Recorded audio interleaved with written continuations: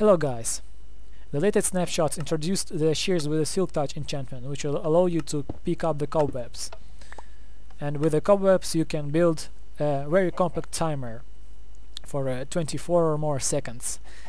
And now you can enchant your mob grinder with a brains, and it will detect when you are far away. It will send water waves to show off every mobs on his spawning pads, because the mobs can't walk when you're very far away. So now you can build a hybrid mob grinder. For this I'm using this reversed proximity detector with a NAND gate that will power this rail of the timer. The timer will decide when the player is out of the range, when the chickens stop going. That means that waves must be sent to show off all the mobs that are accumulated in here. And the second timer that will work on the half of delay will send the pulses for this monostable circuit to the dual edge detector that will send waves.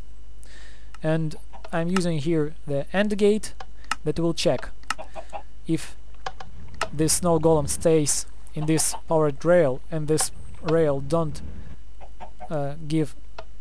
take the signal from this proximity detector, and this snow golem falls here, then it sends the waves. Otherwise it won't save the waves, and the mob grinder will work on full efficiency unless you are near it. So let's go a bit higher to see what happens.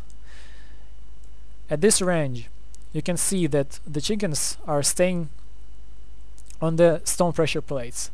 Right now the water is flowing and taking them back on the pressure plates. But when I'm too far away from the mob grinder, the chickens will stay on one place and won't be able to walk off the stone pressure plates.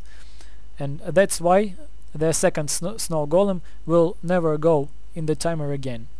So the waves will be controlled just by the second snow golem that will circling around with a 30 seconds delay, and every 30 seconds will have the wave coming out of the dispensers. So we must wait when it falls down, and then it sends the signal to this dispensers. Let's wait a bit. Here it goes, and these waves will wash off the mobs. You can extend the signal a bit more because the waves might not be enough to wash all the mobs, but note that when the water is flowing, mobs can't spawn here. So that is why we need to disable this machine when we are close enough to the mob grinder. That's about it. Thanks for watching.